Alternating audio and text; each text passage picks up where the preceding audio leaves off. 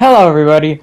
As you can see by the title of the video, I got a creator code. I did some applying and I got a code now. So if you want to go use it, and just enter the code CilantroBasketYT into the item shop, as it says right there.